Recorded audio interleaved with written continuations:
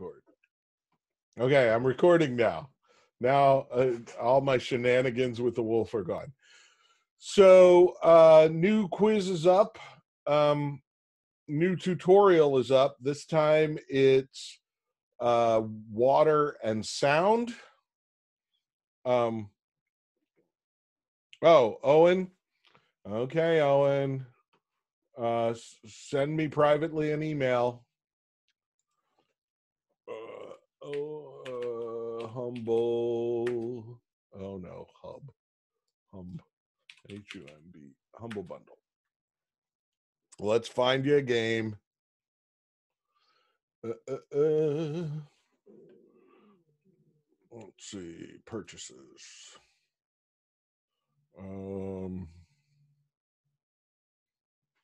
How about something from this month?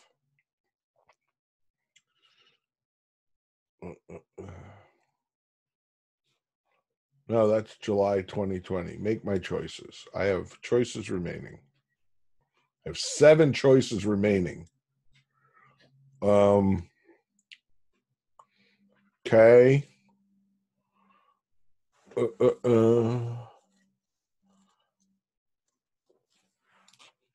Okay, Owen, did you send me? Let's go here. Okay, Owen, I got your email. Copy. Gift to friend. Send an email. Control V. Send email. You are now the proud owner of a game called Yuppie Psycho. Described as indie adventure baroque decay. So welcome to Yuppie Psycho. I've played that.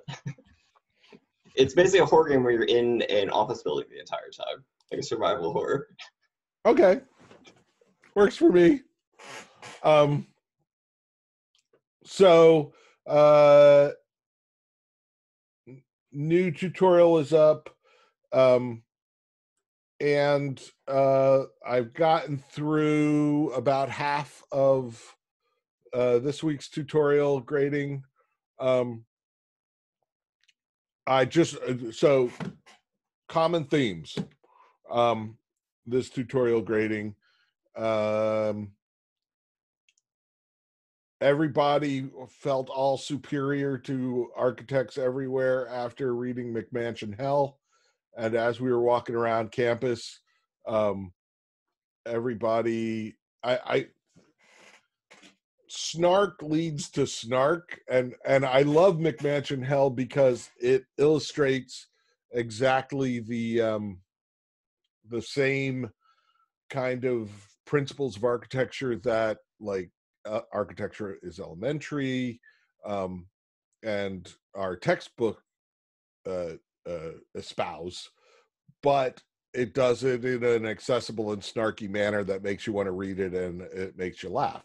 At the same time, the snark makes everybody go look at, like, kind of, I felt like on our architecture walk, everybody wanted to just bag on buildings, right? Which is fine. It's fine. They're not particularly, well, Fuller is more functional than architectural, but it definitely has an architectural component. So when I look at your buildings in Unreal, and it's a box on a plane, I'm like, oh yeah, Mr. Snarky, look how crappy Fuller is. Now suddenly it's your turn to make some interesting architecture, and you got a box on a plane. So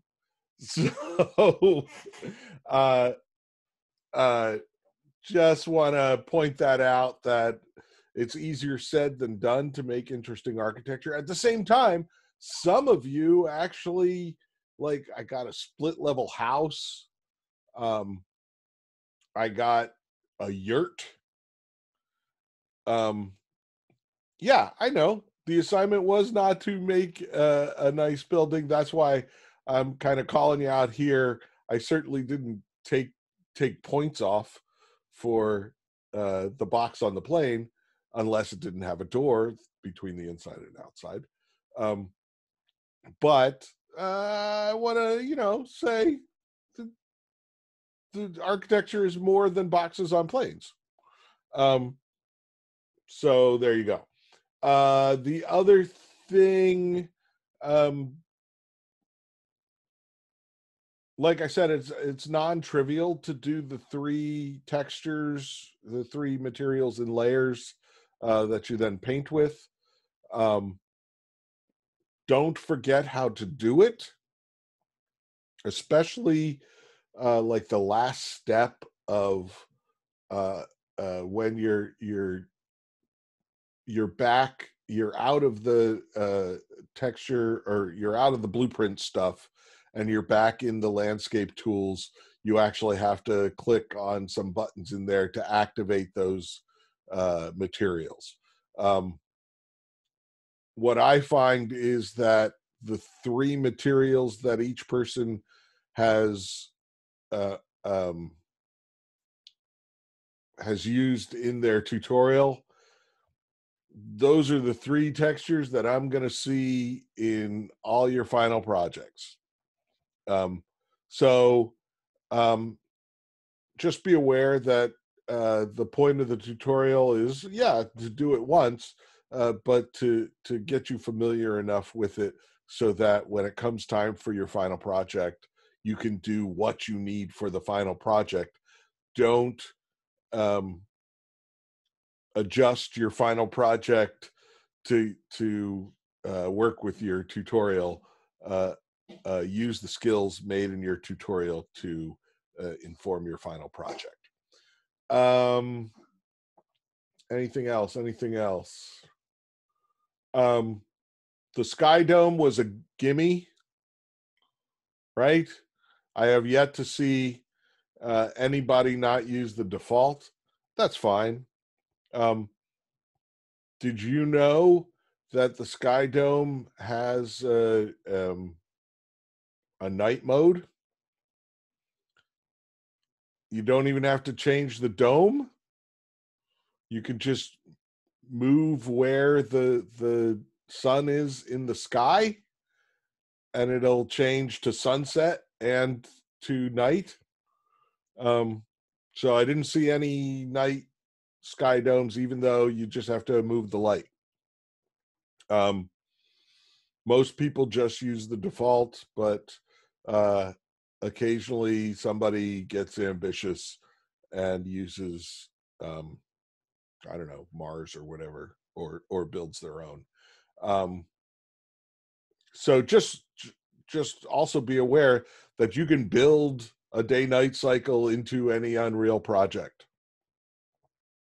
Um, anything else? Anything else? Next week is sounds, and uh, a number of people put lakes or ponds in their landscape already, none of which were swimmable. Um, when you go swimming in your video for next week, please go underwater. Um, I want to see what it looks like underwater. So what I'm looking for is, when you're underwater, the physics works um, so that you're actually swimming and not just walking around on the bottom of the lake. Uh, the lighting is different. So it looks like you're in water. What that means is you have to use a post-processing volume um, that actually changes how light works when you're within the volume. And I believe in the tutorial that I've posted, there is a post-processing volume. Um, uh, I'm not sure if the standard um, water volume does the post processing. I don't think it does. I think it's just a physics volume. So you need the water physics volume as well as the lighting post processing volume, and that will change. Like you can set whether it's greenish water or brownish water or bluish water. Um, you know what? Honestly, I, I'm gonna turn off the wolf because um, oh, hold on, gotta shut this. Okay, it's me. Mostly because I'm sitting here doing this, and the wolf doesn't have articulated paws. So I want to be able to use my hands. So use the post processing volume, change the way the lighting works. You can even get weird lens flare in there. You can get particles um, that are floating in the water. Um, so just be aware that I'm looking for, and you have to have a water plane on top with a water material on it, and that plane uh, uh, has to like not do collision, right? So I have to be able to go through the plane into the various volumes. Um, that's a reason. The other thing I should have had you test this week is have uh, some foliage without collision and some foliage with collision, because that's a thing you need to know how to do. Um, because if you put trees around and your player can just walk through the trees, that's not uh, realistic, right? Or say you put big boulders all over the place, and I can just walk through the boulders. That's going to uh, um, break the fourth wall, break verisimilitude.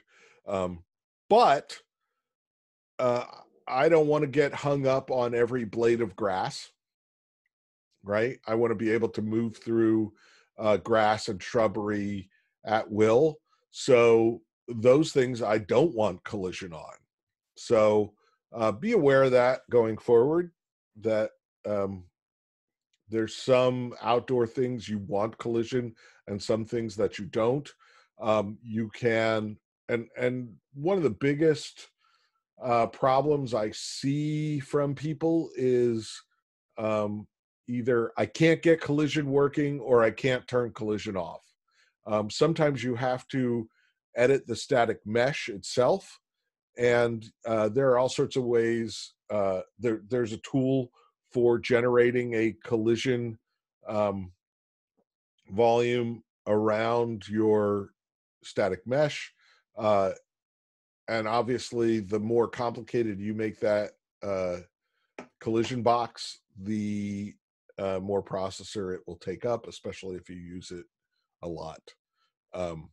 Break immersion. Thank you, Aiden. So, uh, lots of times it's like, well, I tried everything and I can't get collision turned on for this static mesh. And that's when you just throw in a blocking volume that is an invisible volume that players cannot move through. And you just do it manually and put it where you need it.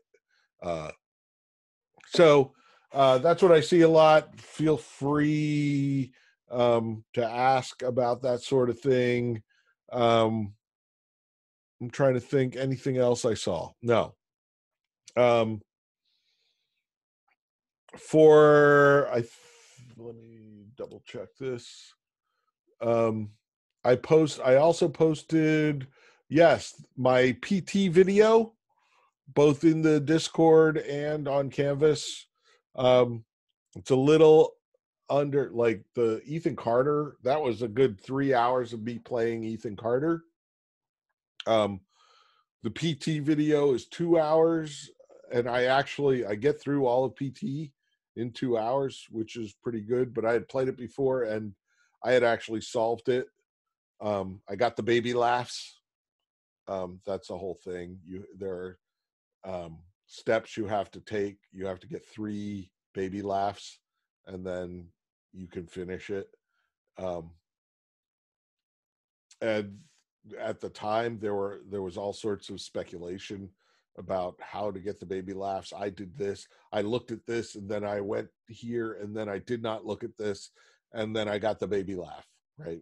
Or there was one thing where you had to have a mic connected to your PS4, and you had to shout the baby's name 3 times, and then you'd get a baby laugh. And that was one way to get a baby laugh. This is what's the guy's name who does Metal Gear? Kojima, thank you. This is Kojima. Kojima is Kojima, and he, of course, has said any number of things about how to get the baby laughs.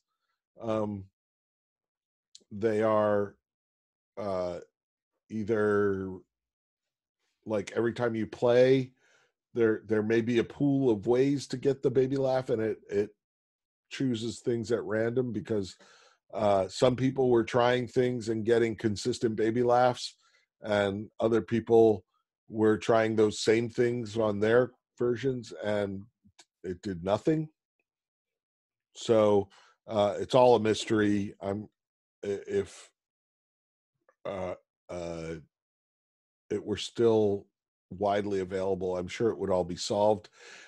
At this point, apparently, lots of people have recreated PT in full with Unreal or with other engines.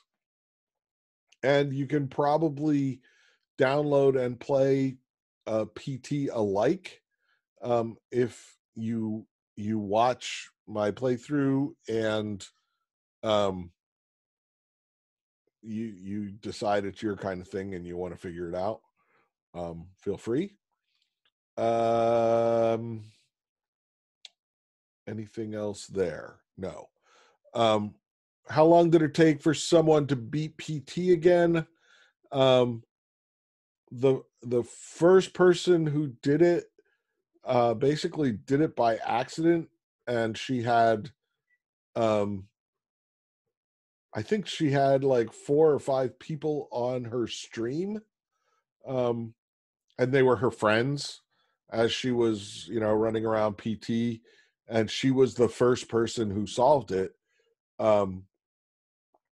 And she has since become a famous streamer.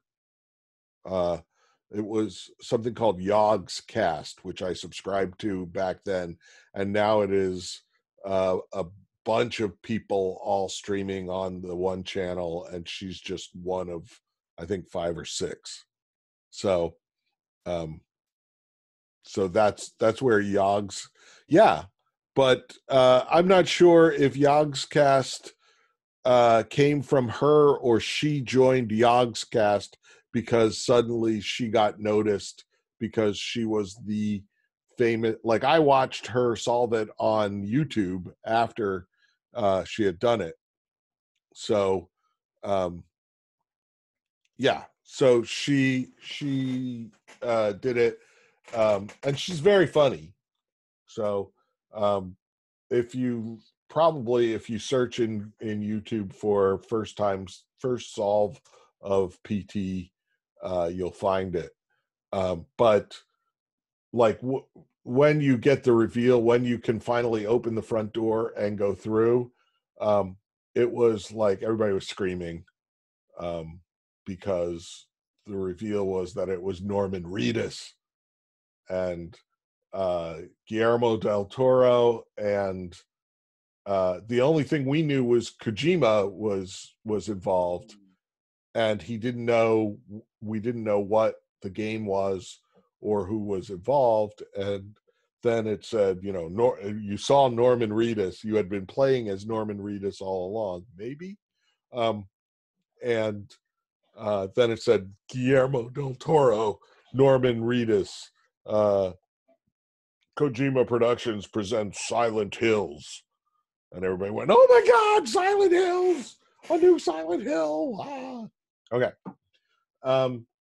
Why do I want you to watch PT? Also, it's spooky and scary. So if that bothers you, I don't know, play it with the lights on. I will scream like a little girl in the video. It is very scary. I think I die a couple of times. And yeah, watching with 20 stuffed animals. Courtney, you screaming scared me more than the game. Well, the funny thing was I had played it before, so I knew what happened when you died. But when you die, it's kind of a jump scare. It's this ghost coming out and killing you, and it's just as scary, the fourth time, the fifth time as the first time. Yeah, Lisa. So give it a watch. On Wednesday at 3, I will be streaming Journey for my other class. Stop by if you want.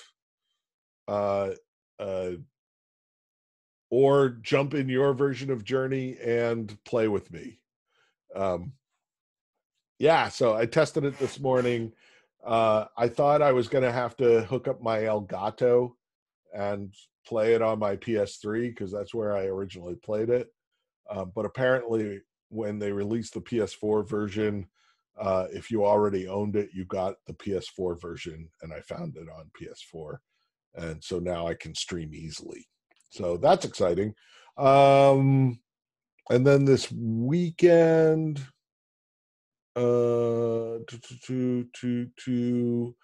this weekend will be a Semblance Overture. So that'll be Sunday at 3. I'll be playing a Semblance Overture. Is it Overture? I think I got that wrong. Let me check. Games, turn off software. A Semblance Oversight. A Semblance Oversight, not Overture. And I'm going to admit that I have not played a Semblance Oversight. And yet somehow I assigned it to you. I have played the first one, and I assume that the second one is similar to the first one, which the whole point of PT is it's 2 rooms and a corridor. Kind of the whole point of a Semblance is it is small areas. Now, a Semblance Oversight, you never know. They may have made gigantic areas. But the scary thing about Ethan Carter, and I wanted to touch on that, so why not touch on it now? It's big. Don't you think? I mean, you guys saw, you were supposed to have played Ethan Carter by today, right? So either you played it or you watched me play it. Either way is fine. It's a big area. Think about setting that up in Unreal Landscape, because somebody did, right?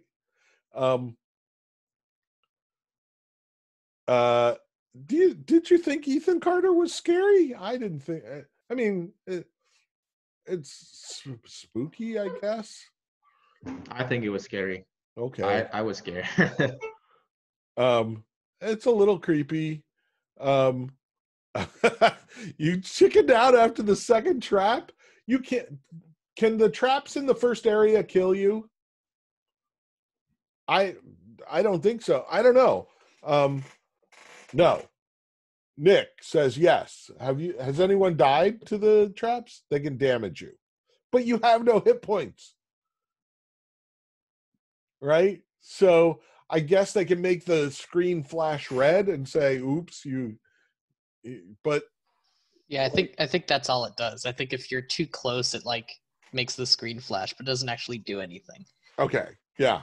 Because I was like, I this is the second time I played, and I don't remember things from the first time I played. And I thought I had been killed by one of the traps the first time, and then like restarted in the tunnel. I don't know. So that's our playtime on Steam is literally 3 minutes.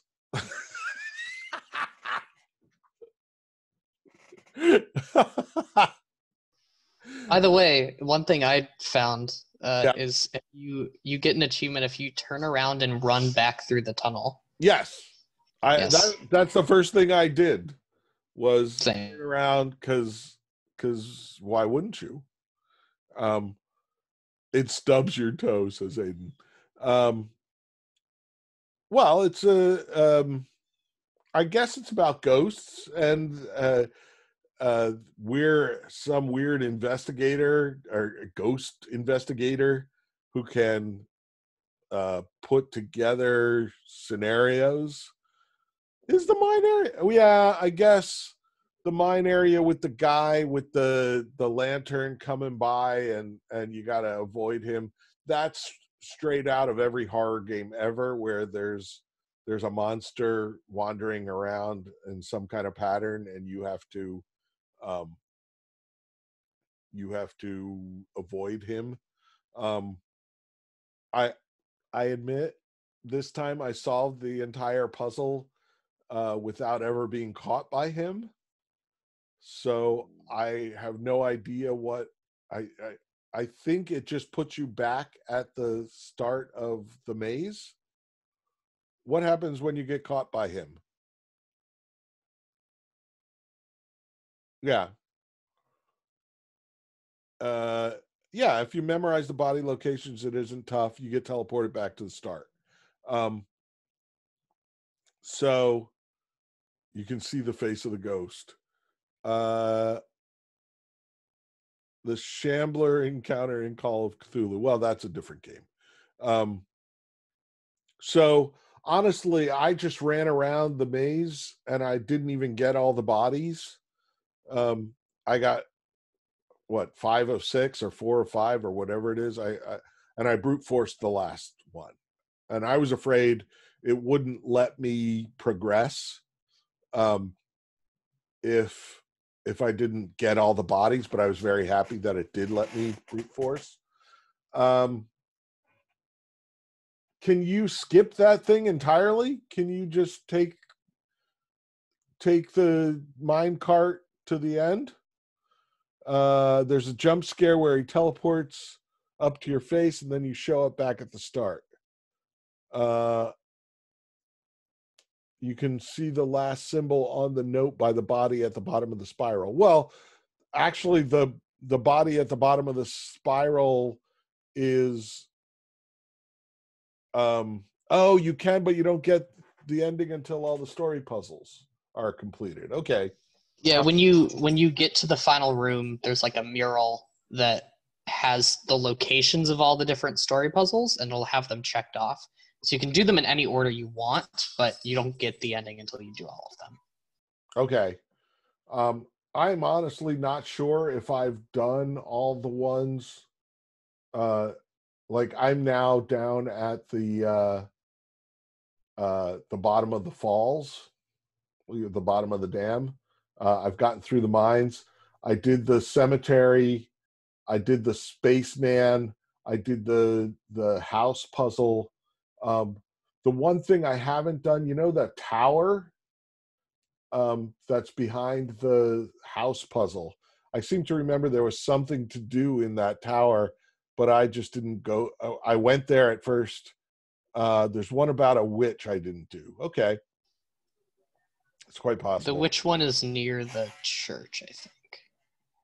To Oh, like go down the hill from where the church is. oh, okay. Then I missed one. I think there's like 5 or 6 story puzzles in total.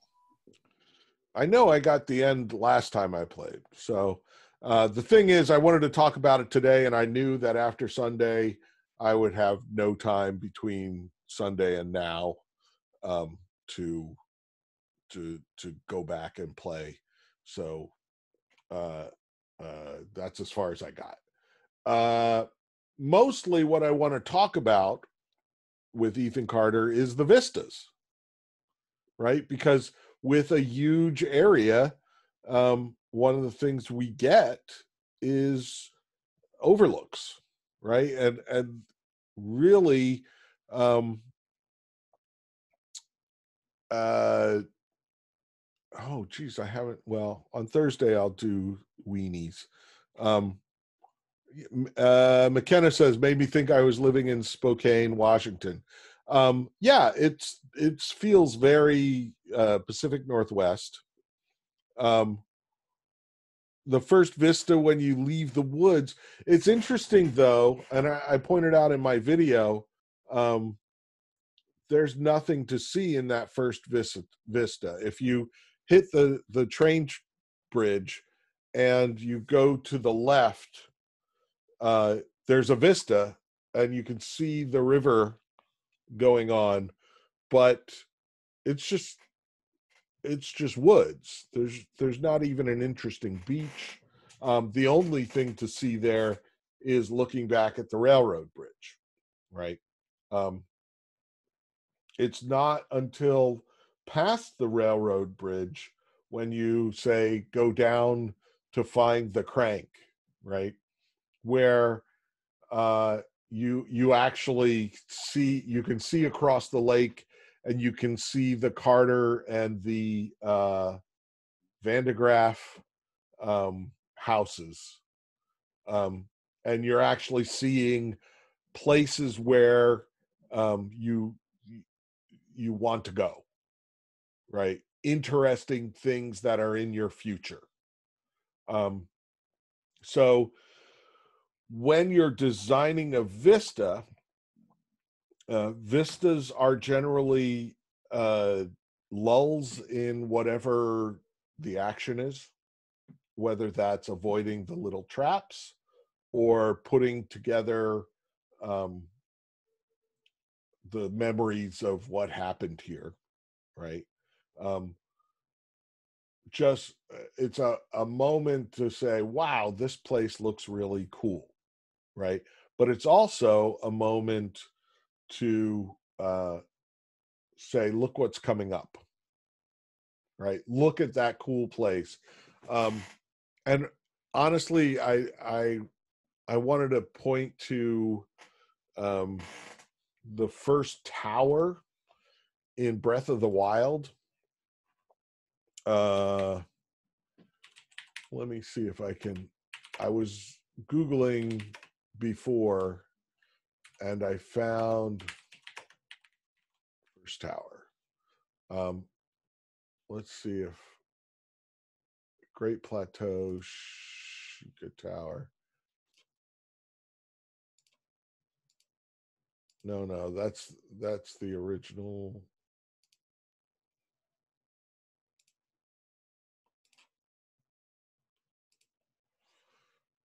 I'm sorry. I'm just quickly. No. Okay.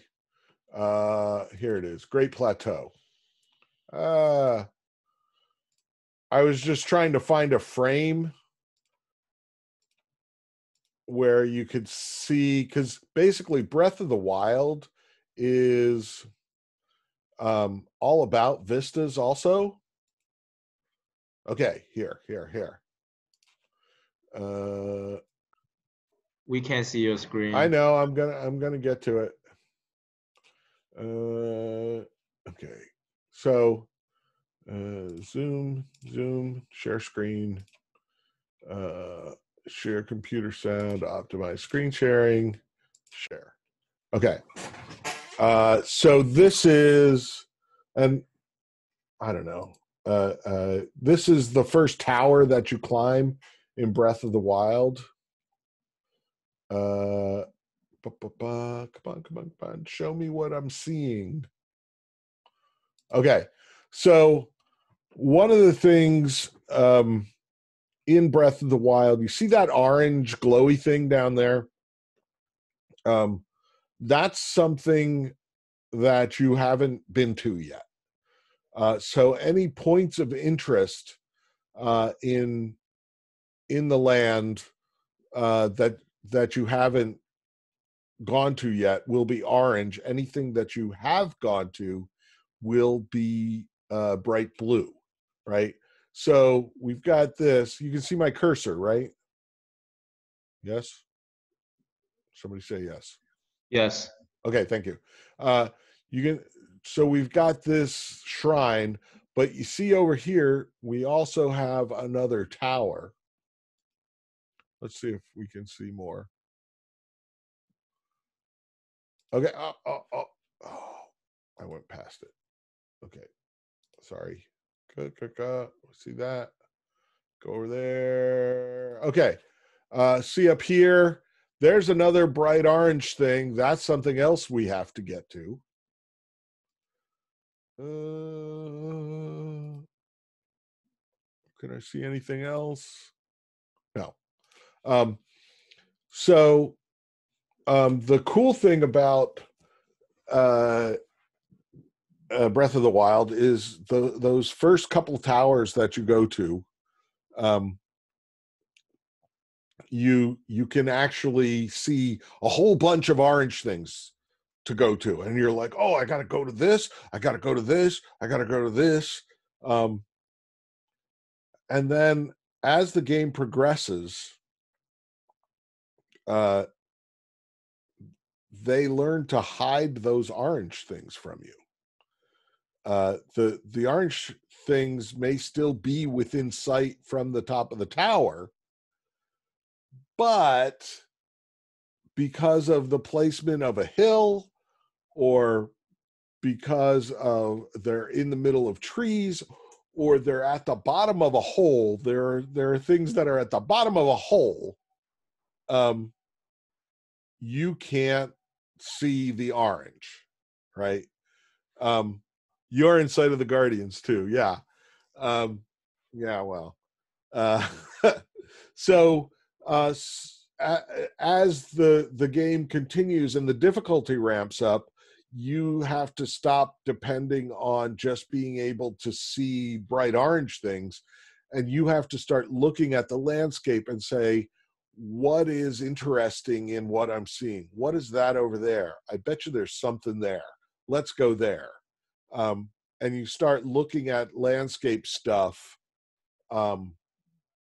instead of just big glowy dots, right? So the game teaches the player where these things might be, and you start inferring, oh, hey, look, there's a tree that's taller than all the other trees around it. Let's go there. Oh, look, there's ruins over there. I don't see anything orange, but I've found lots of shrines in ruins, so let's go to those ruins.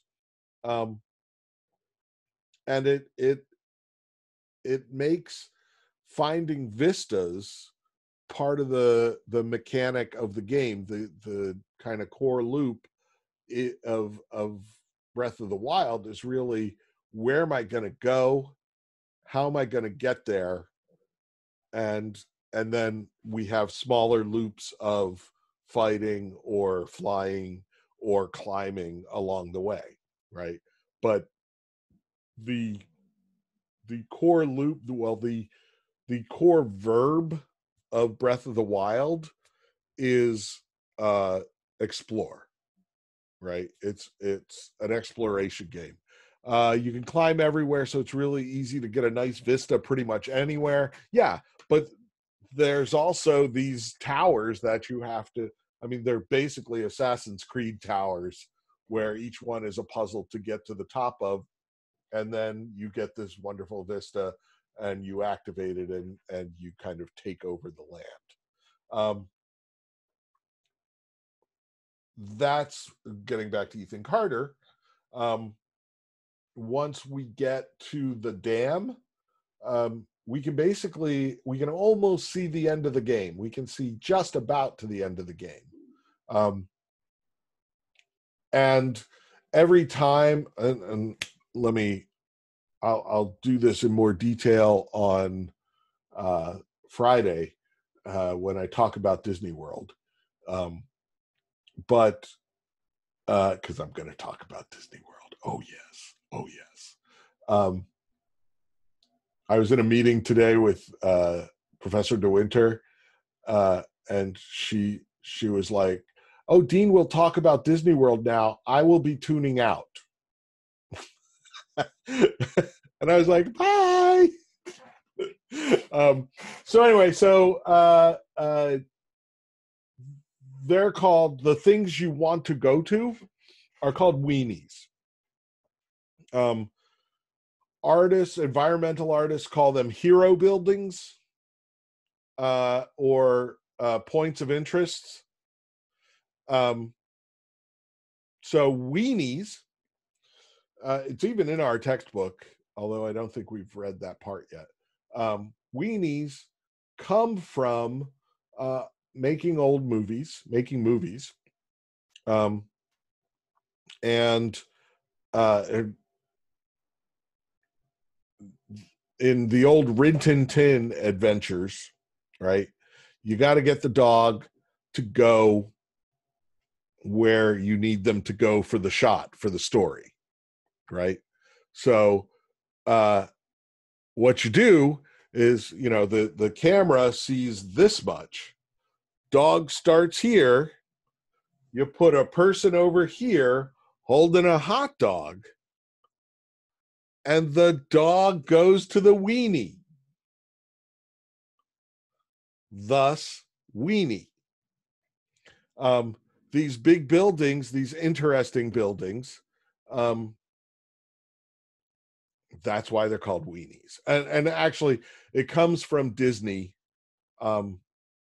When they were designing Disneyland, the idea was that there would be a hero building, a weenie, in each section of the park that would pull people through and orient them at all times. So there's a building, there's a weenie in each section of the park, each land that anchors the land, that allows you to say, because lots of times you go into a ride in one area and you come out in another area after a long tunnel in this, dark ride, and you're like, where are we? What? And you're disoriented. So you have to look around and say, oh, there's the castle. Okay, I know where we are. Right? And that's what weenies are. We use them all the time. There's a great site. No clip. Let's see, where is it? Not no clip. No clip website. Here we go. I'm going to share this with you. Share. Share. Sure. So this is a site called noclip.website. And what it has is a bunch of maps, 3D maps from 3D games. So, for instance, if you want to look at Metroid Prime, we can look at the Phazon mines, and we'll give it a second to load. And hopefully Zoom wasn't real great with 3D rendered images when I tried to do this for Assassin's Creed. Can you all see that because it's in the browser? Let me turn chat on. Chat. Come on, chat. Where's chat? Yes. Yes. Okay. A little dark, but I can see it. Okay, I'm gonna expand my browser. So the wonderful thing is this is the map. And I can basically fly around there. The enemies are in T-pose, just sitting where they would be. And I can fly around the map. And more importantly, I can go look at the map from above. I can get a sense of the map. All right. And honestly, I'm not that familiar with Metroid Prime. I just picked this one. What I want to talk about is down here for PC, Half-Life 2. And I would like to do, well, let's do Canals 1. See if this will give me what I want.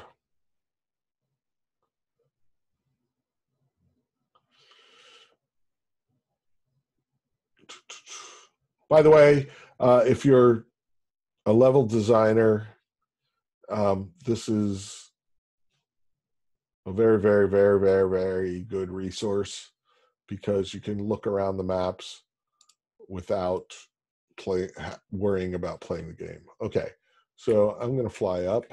Okay, so this is Canals. Come on. Here's the thing.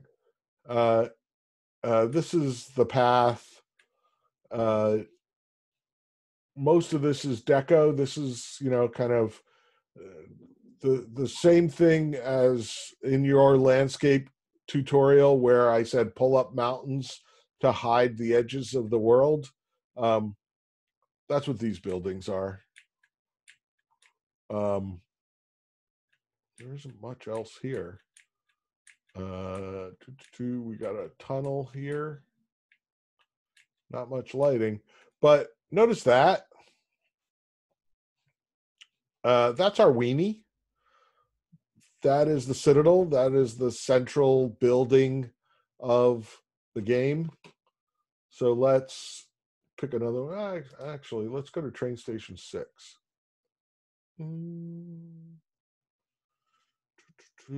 Should be, yeah. This is when you're first escaping from the bad guys. Can we see it? Is it around? Nope, no Citadel here. I've already screwed up my thesis statement. Let's go to Black Mesa East.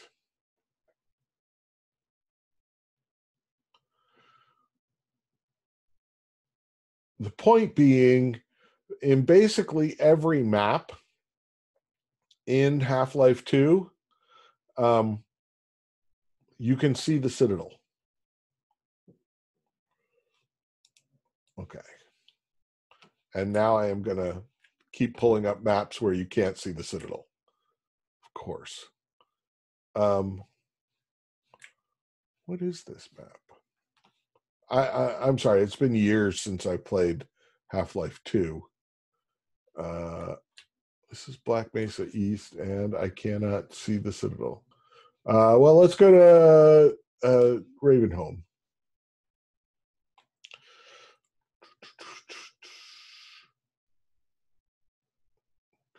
Come on. Sometimes you're in the weeds. Note that the buildings that tower over us, and so you're never going to be able to see a vista long enough. Look at all these. See, I've screwed up my thesis, but with pesky facts, because the idea was throughout Half-Life 2, the Citadel is a presence. The Citadel is always there somewhere. Let's see. And we cannot see them in Ravenholm, but we do get that feels like a weenie. Places that I want to go. The prison, we're all indoors, so probably not much of anything here. Come on, where is it? Okay, yeah, the prison is all indoors.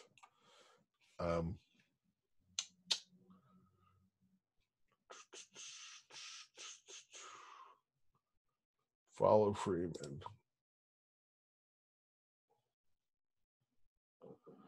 And the bottom line is that whenever you see a vista in Half-Life 2, you see the Citadel. Yay! Okay, finally.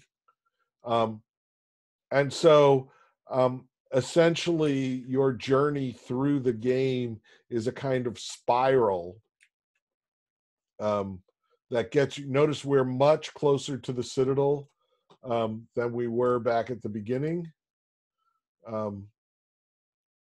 Back here at train station, let's see, train station 5.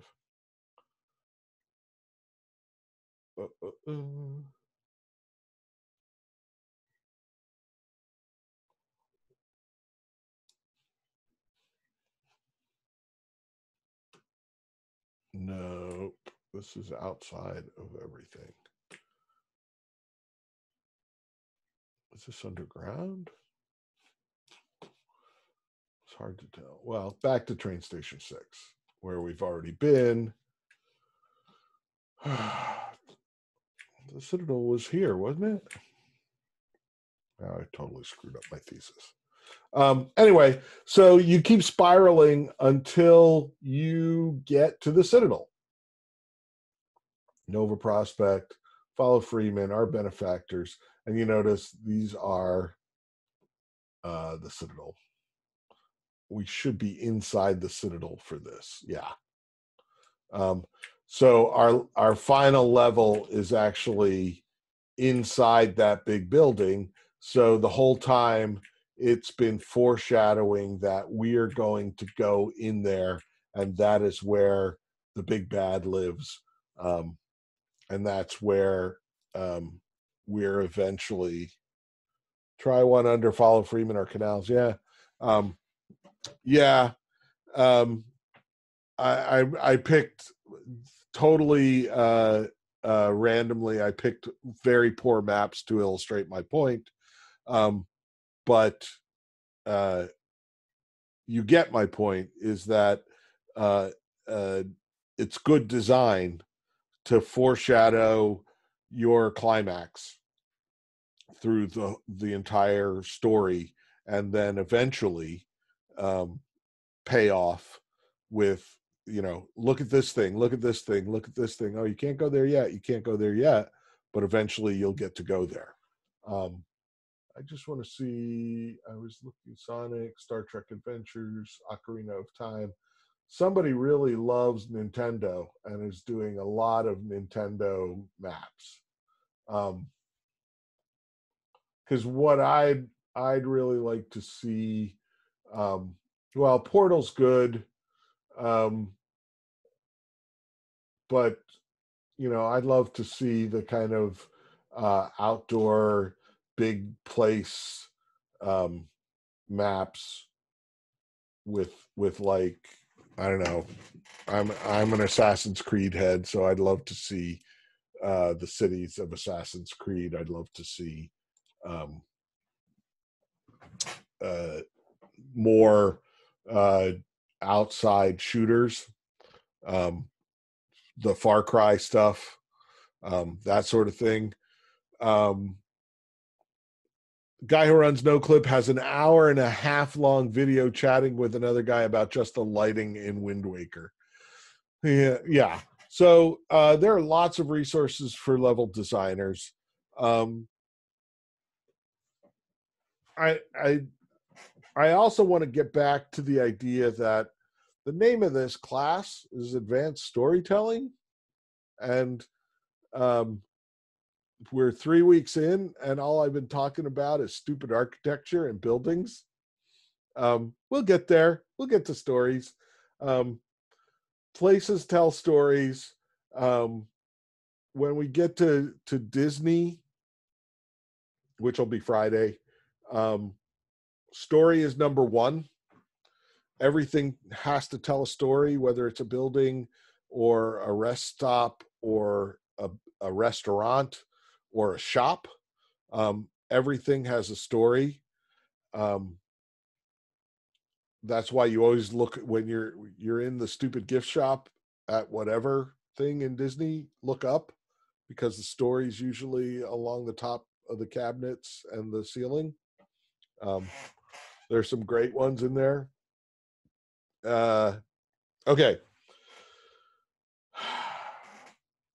Let me just check what else I wanted to cover today. Vanishing of Ethan Carter. And honestly, the back to Ethan Carter, the mechanics of Ethan Carter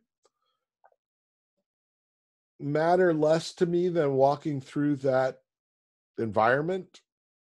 I think they're okay. I think it's an okay game. It's not the best to especially like the first time you're that first train puzzle. You don't know how to play the game, and it doesn't do a particularly good job with teaching you how to play the game. You're just kind of looking around and things pop up, and what am I supposed to do? Okay, I got that I need a crank. So I got the crank, and then now I can move the train. And the first time I played it, man, I moved that train back and forth like 10 times.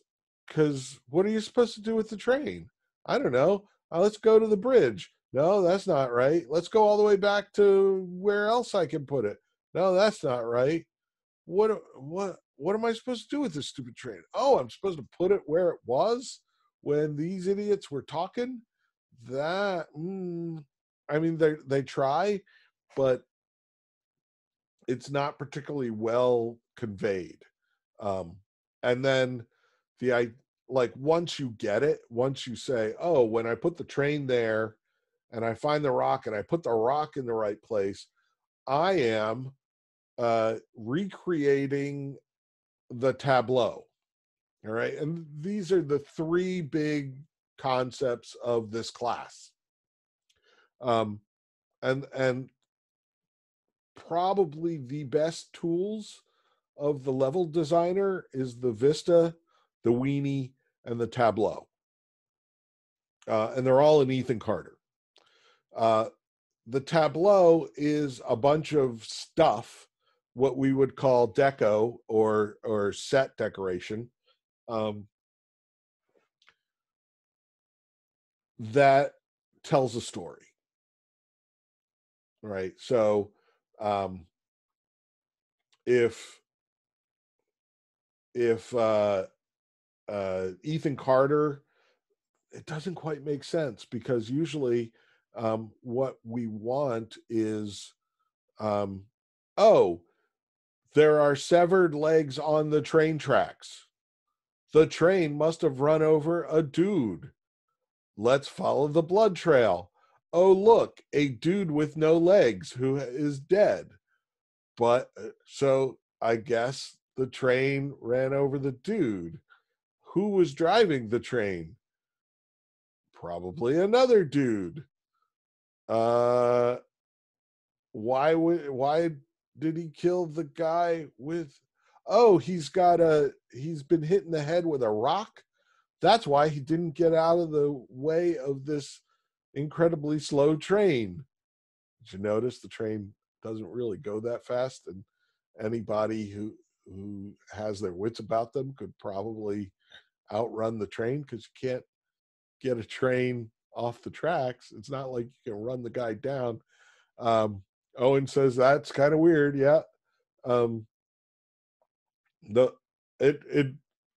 little murder reminds me of the what's the Mike Myers? Mike Myers.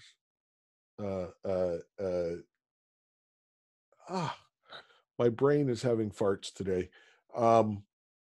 The International Man of Mystery. The spy guy, the funny spy guy. Come on, somebody. Help my brain. Austin Powers, thank you. You know when Austin Powers is killing the guy with the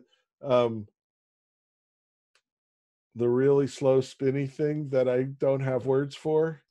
The Zamboni. The steamroller. Or the ice thing. Yeah. The Zamboni is Deadpool. Deadpool does the same thing. Deadpool is okay. Deadpool reference. Austin Powers kills a guy with a steamroller, and the steamroller is going maybe half a mile an hour, and the guy is just kind of like no, and crawling away, and it's just a slow motion steamrolling of a dude, and that's what this first murder reminds me of, because anybody with their wits about them should have been able to get out of the way. So once we construct the tableau, again, it doesn't make sense to me, because a tableau is reconstructing what happened based on where everything is. And what you have to do is find all the stuff and put it back in the place it was before the thing happened. Right?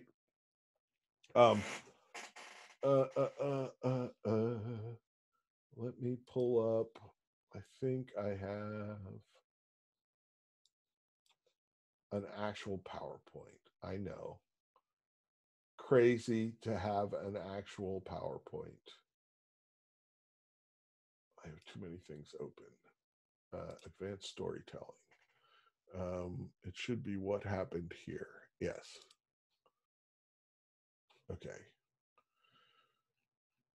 No. Do I have a PowerPoint? Okay. Create. No. I thought I had a PowerPoint. Let's see in documents.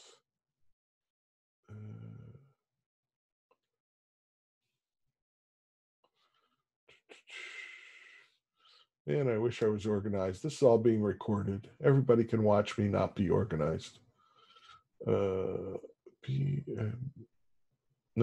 Okay. Well, so a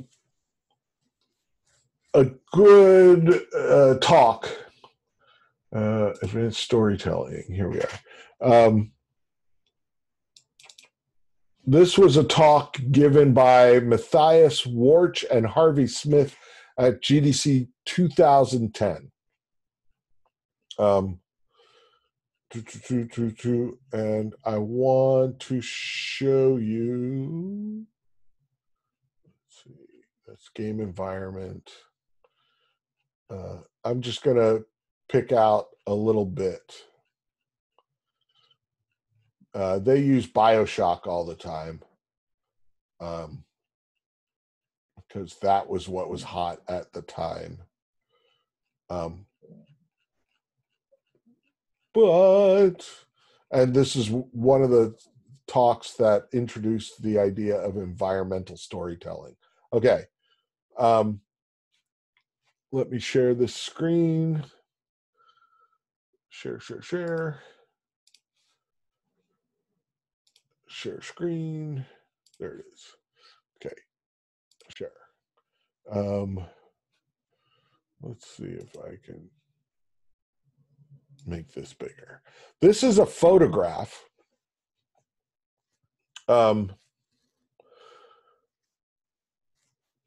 These are two goldfish stuck to a screen 6 feet off the ground. Oh, I stopped the share screen. Sorry. Share. I was trying to get chat going. So this is a photograph. This is not a drawing. This is not a 3D render. This is a photograph. That is a window. Those are curtains on the left side. And here we are. There are 2 dead goldfish stuck to that window screen 6 feet off the ground. That's environmental storytelling. Well, that's a tableau, because the question is, what happened here? How do those 2 goldfish get stuck and die on that screen 6 feet off the ground?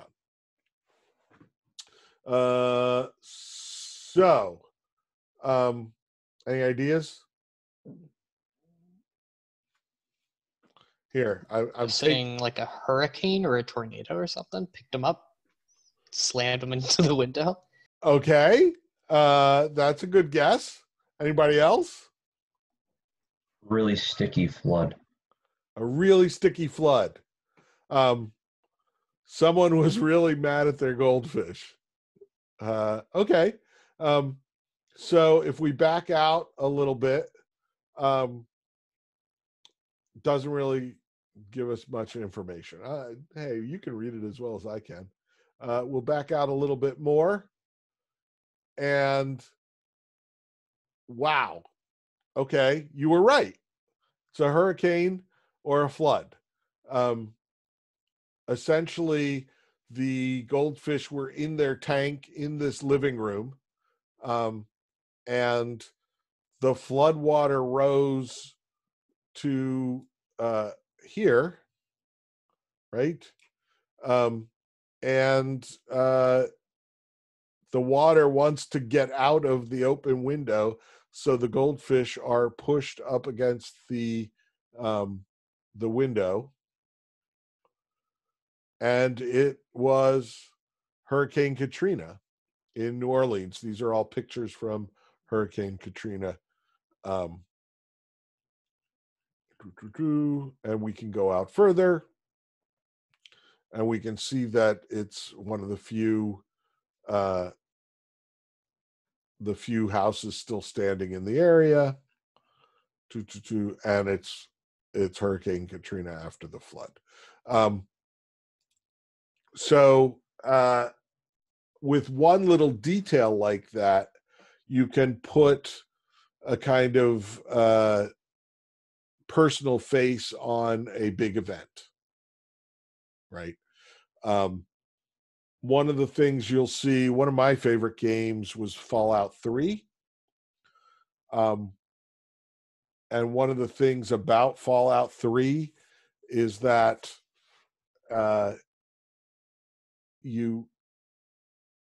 it's big. There's a lot of room in Fallout 3, right?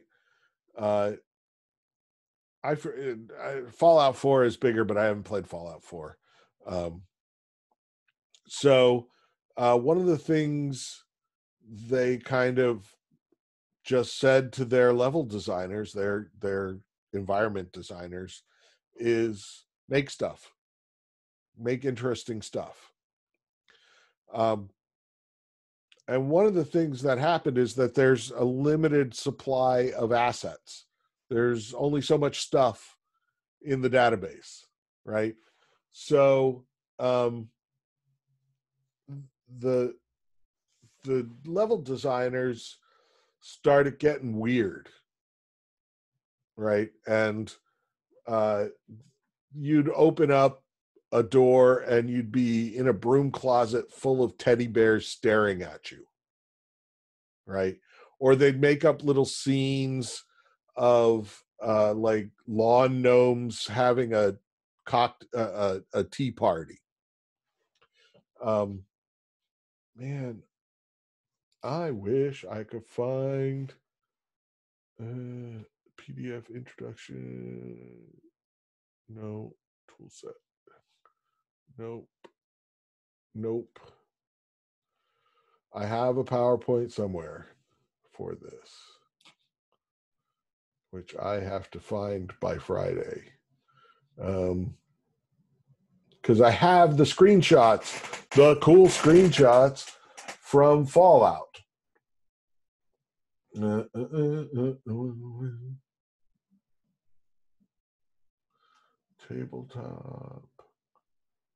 house. Hill touch tomorrow. Nope. It's got to be in documents somewhere. Oh, you know what? It's probably on my laptop because I usually teach this course with my laptop. Let's see. And then, panic papers. Is it under WPI stuff? Nope. That's really old. Well, okay, so I got to find my PowerPoint slides. Here's another one, quest and level design. Nope, really old syllabi. Okay, so I've got a bunch of stuff about tableaus. It's about telling the story. Did I just close that? Yes, I did. The one other thing, one of the best things in BioShock Infinite, the way, so they have a problem in BioShock Infinite in that they have to tell the story of, is it BioShock Infinite or BioShock? Basically, what they make is a dark ride in the game that is no longer functioning, and tells the story of Andrew Ryan. So it's BioShock, and it's no longer working because Rapture is a mess. So you get to walk through this wrecked dark ride that is full of graffiti and horror. And it not only, it's got your old, what it was built for, which is to tell the story of Andrew Ryan, but it also tells the story of what happened here, because there's graffiti all over it. There's somebody wrecked the place. Let me see if it's in this talk. Oh, those are in affordances. No.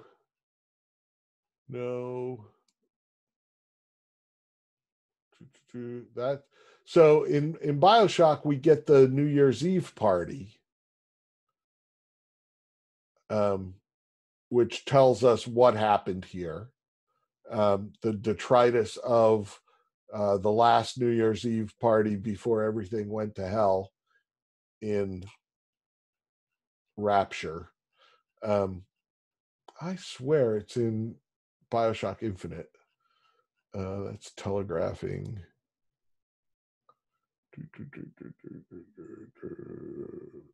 Nope.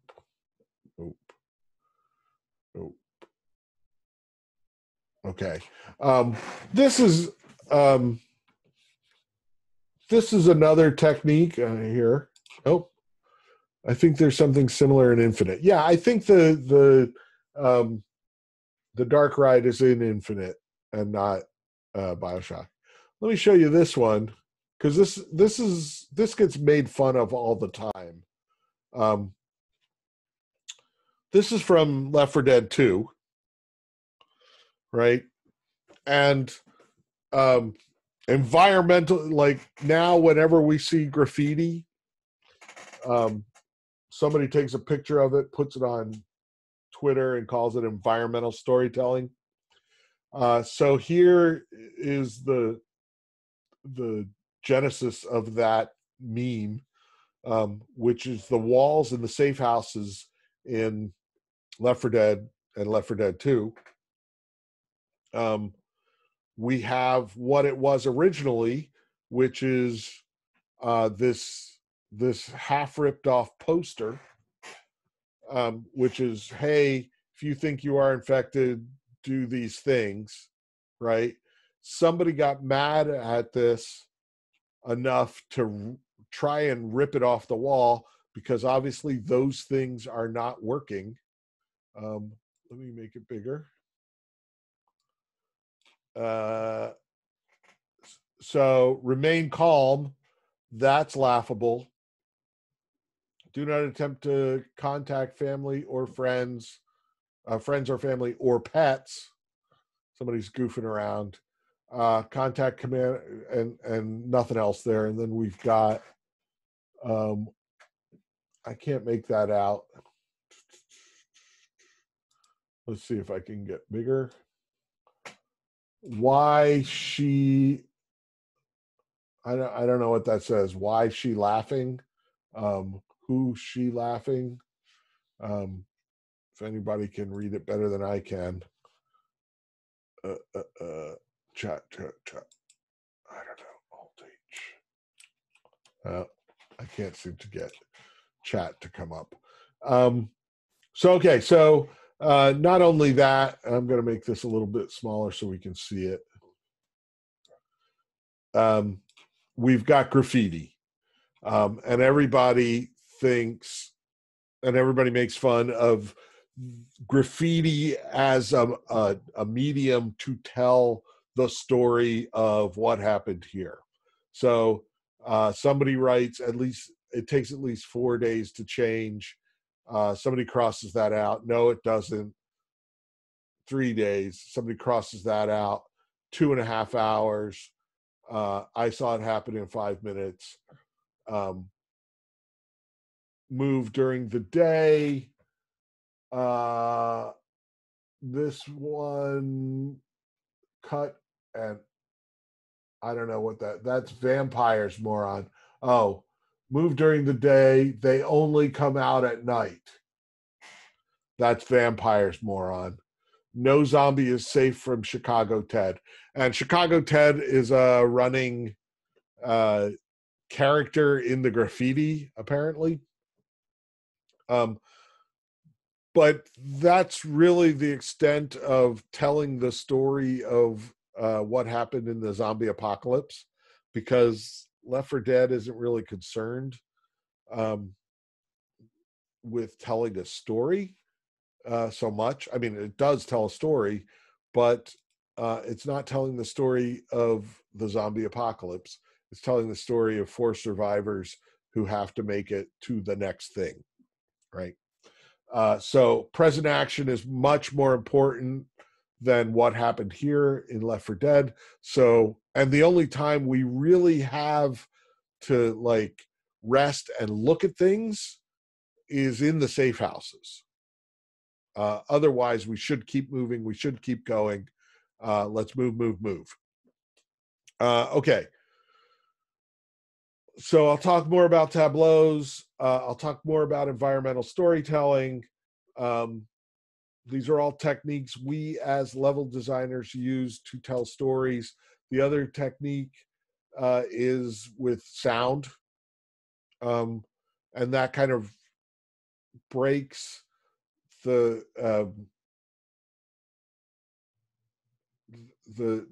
verisimilitude of the simulation, because well, number one, nobody records 30 seconds of monologue on a digital recorder and tosses it, and then gets another digital recorder, records 30 seconds of thoughts and tosses it. But that's what we've become accustomed to. And we can trace that back to Star Trek. I blame Star Trek. Captain's log, stardate 4206.5. We have just entered orbit around Alpha, Gamma, Theta, Tau, whatever. Mr. Spock is acting weird. And then we go into the story. When we got to System Shock, and I honestly think this is the first time we saw it, we would find, and System Shock is about an AI on a spaceship that goes rogue and kills everybody. Maybe there's something else going on, but it's a spaceship, a big spaceship full of people, right? And they're all dead now. So how do we find out about them? Well, they're all naval officers, and in the Navy now, it's not just the captain that has to keep a log. It's everybody in the Navy has to. So first officer's log, 2206. Ship's doctor's log, right? And so one of the ways we find out what happened here in the original System Shock and eventually System Shock 2 is these logs, right? Because on spaceships, that's what people do. And then we get to BioShock, made by the same guy as System Shock 2. And we're not on a spaceship anymore. But he's so used to telling the story that way that he just says, well, it's a convention of the genre. Get over it. And in my underwater city, everybody keeps a little log on these cool little recorders. Everybody talks to themselves and then throws them away. And he said, yeah, it's Ken Levine. I know it's a contrivance, but it's the way I can tell the story in multiple voices at multiple times.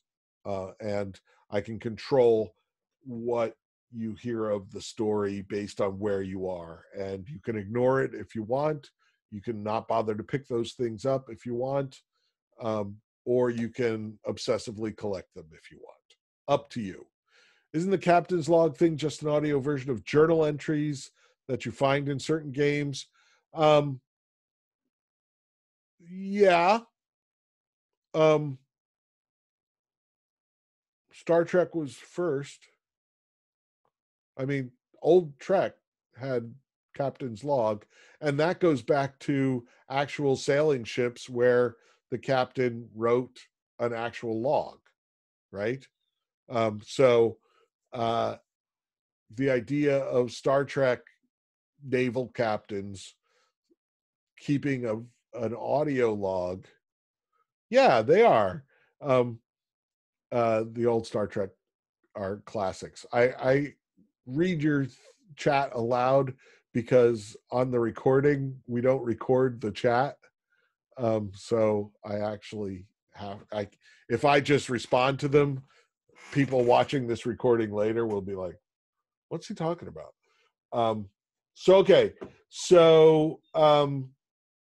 It comes back to journals, right? The old Navy required, and basically all merchant marine and everybody kept a ship's log, and for the most part it was a position of the ship, right? This is where we are, this is the speed we're going, this is the direction we're heading. When something notable happened, Mr. Smith died today, you enter it in the log, right? And now it becomes this contrivance for underwater cities and flying cities. The other way to do it is just don't make an actual physical anything, right? And that's the way Ethan Carter does it, is you get to a place and voiceover starts, right? Whether that's the internal monologue of the detective that you're playing, or the ghosts who were in this area beforehand, right? And we don't have to explain it. The same happened in Gone Home. Dark Souls has great environmental storytelling using the items you pick up. Yes, you actually have to read the descriptions of the items. It's all still text, right? So when I pick up a journal and I have to read, it's text. When I listen to somebody read their log, it's essentially an audio book, right? Yes, the audio recordings are just audio versions of that book. So I want to differentiate between this kind of audio storytelling. Yes, exactly. Still text, John. I want to differentiate between the audio storytelling and the environmental storytelling. So, for instance, the let's see, what else does he have? Chains of events. Yeah, I don't care. Puzzle. See, the wonderful thing about going to all sorts. Oh, here it is. I knew it was in here somewhere. Is this? I got to share the screen. It's in BioShock 2. That's it. Zoom. Share screen. Share screen. Share. Okay. So here's in BioShock 2. See the redheaded stepchild of the BioShock series that originally everybody was like, oh, it's crap. But in retrospect, it holds up better than the other two. This is in this kind of dark ride. This is the replica of Andrew Ryan's desk, I think. And in paint, which is splattered about, we see what is it? Lamb will lead the way. The end of Ryan is the end of the self. Reject the tyranny of the set. Something we can't tell. Raptured failed. We did not. And he points out that they left the paintbrush here. There's a paintbrush sitting here. So they said what they had to say. They dropped their paintbrush. They went off to kill people.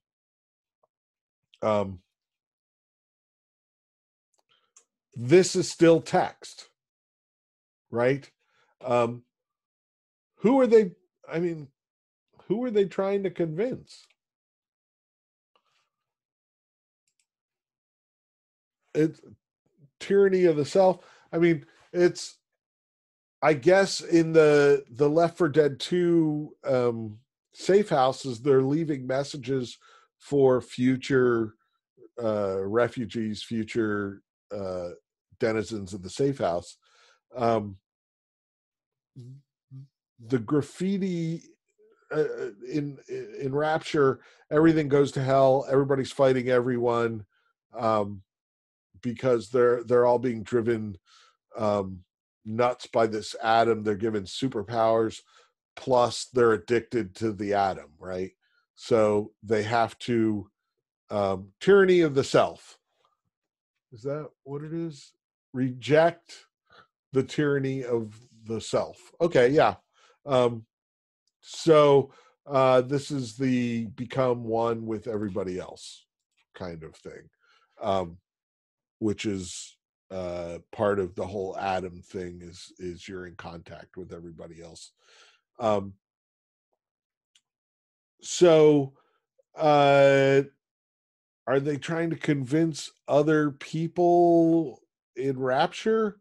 Are they like, so when if you leave these messages in your levels, one of the things you got to ask is who'd they write this for? like, why'd they put this here? Because if it's to tell the player the story, you done screwed up. You've got to give your sign painter real motivations. I want to look because I don't have much time. I wanted to play some of your presentations, but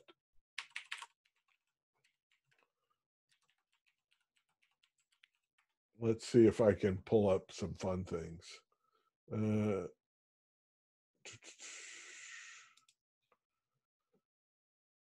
Okay, so there is an account on Twitter called Environmental Storytelling. And all they do is post funny pictures. Environmental storytelling. What's the story there? Let's turn on chat. Chairs. That's a lot of chairs. That's 3 stories of chairs. Right? Why? So apparently it's installation art. Let's go back to environmental storytelling. I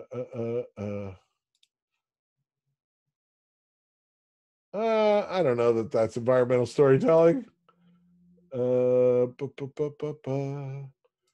environmental storytelling. That's a good one. Nature is healing.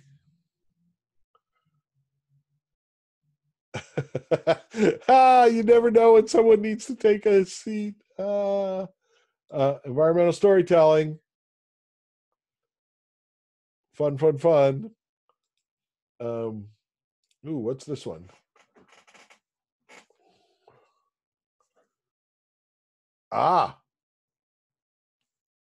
That's the same road at different times. Same.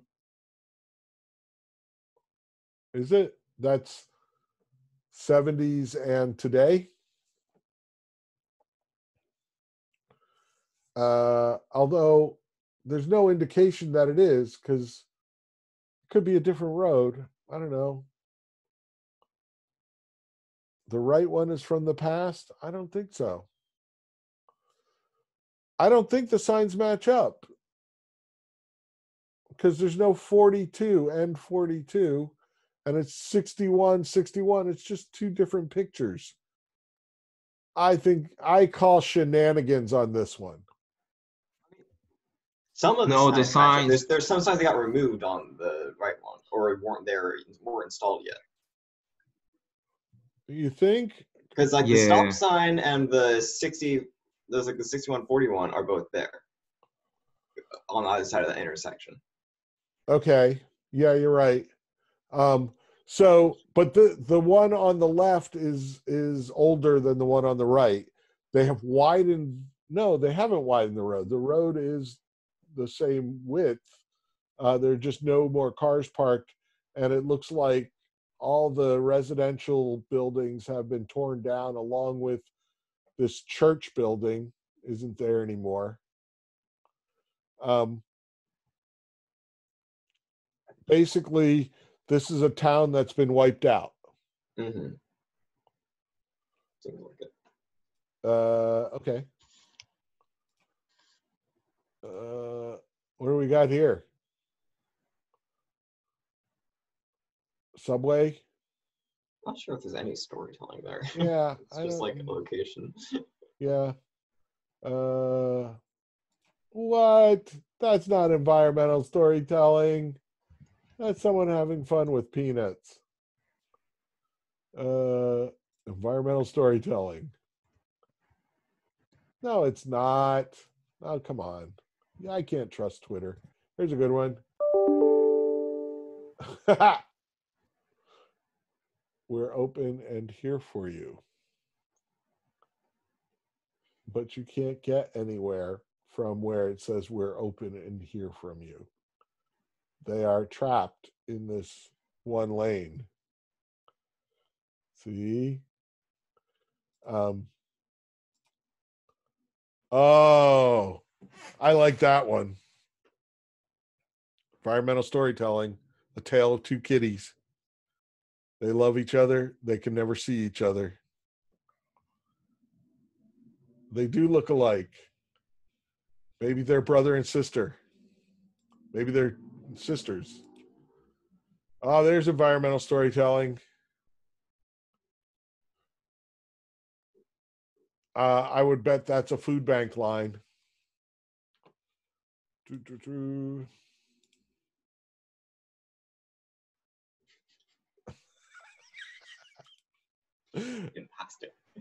No, I'm skipping some. Let's go to real environmental storytelling. Well, the granaries or the mine. I don't know if that's a granary or a mine. I guess it's a mine. Is gone, is out of work. Nature is reclaiming it, and the graffiti artists are reclaiming it. Yeah, not a good one. Really?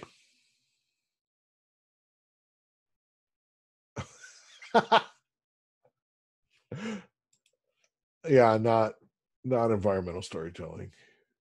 So one of the things I saw on Twitter, especially in the first days of COVID, was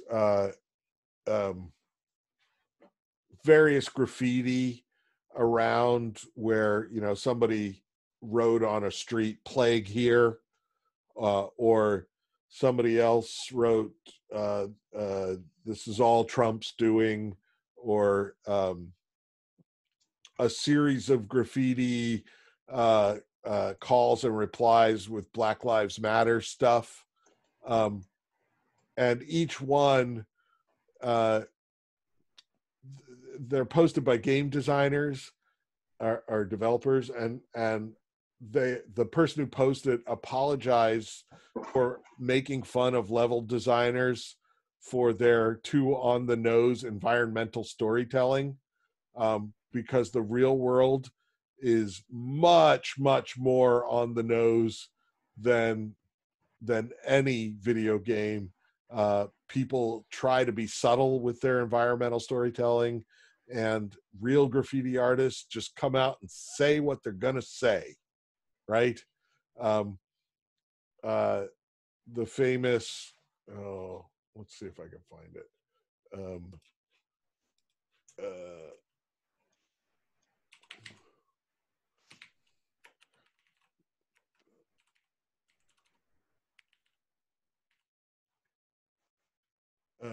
Let's see. There's an old guy. Nope. Here. No. Okay, so the joke was, as long as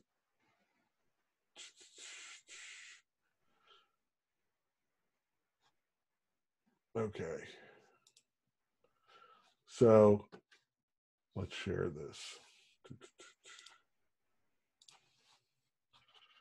We'll just do one more and then call it a day.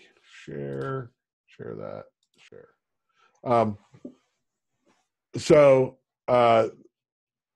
this is a car, state owned, that, all of these, this whole parking lot full of these cars got graffitied. And then they find out that it's white people who did it. It's the old "Hello, young people. I am trying to forward my agenda by implicating the people I am against. How do you do, fellow kids? Yes, exactly. That are blatantly, you can see through them in a minute, because the actual protesters, when they put graffiti somewhere, they don't write Black Power. They write BLM. They write Remember Breonna Taylor. And this is what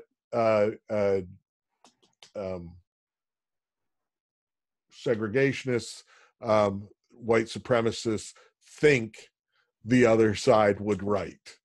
So it becomes a little weird. Okay.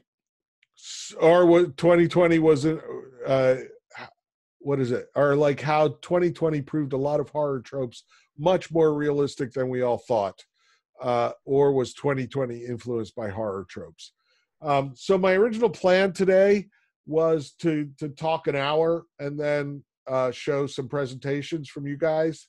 And I got to an hour and a half, and I was like, well, that's going to suck. So I kept going. And I feel like I ran out of steam this last 10 minutes, but, and I end up sharing Twitter tropes. So I'll do better on Friday. Maybe I'll show some of the presentations. It's always a little dangerous for me to show presentations before I've seen them. I'd rather show good ones than bad ones. But also normally I would just ask y'all to get up and do your presentations, and I wouldn't have talked today. But then we wouldn't have talked about Vistas, weenies, and tableaus. We'll talk more about tableaus. Look for the tableaus in PT. There are no Vistas in PT. Are there weenies in PT? I ask you, because usually Vistas and weenies go together. Is there a weenie in no weenies, only screamies? I think there are weenies. Okay. Well, I suppose we'll talk about it on Friday. Look for weenies. There are definitely tableaus. There's definitely environmental storytelling. Just the cleanliness of the bathroom is environmental storytelling. So look for that. Whatever is hanging from the ceiling is environmental storytelling. Yes. I will finish grading, and if you haven't watched the architecture walk, watch it. Quizzes up, 4 questions. They do involve PT and Ethan Carter, so be aware of that if you haven't played them. And just a reminder that the tutorials generally get harder, just like everything in every class, right? So maybe don't leave it till Saturday night to start. Just saying, because the videos take a while just to watch, right? So maybe give it a gander before Saturday. And come watch me play Journey on Wednesday. Okay. Have a good day. Stopping recording.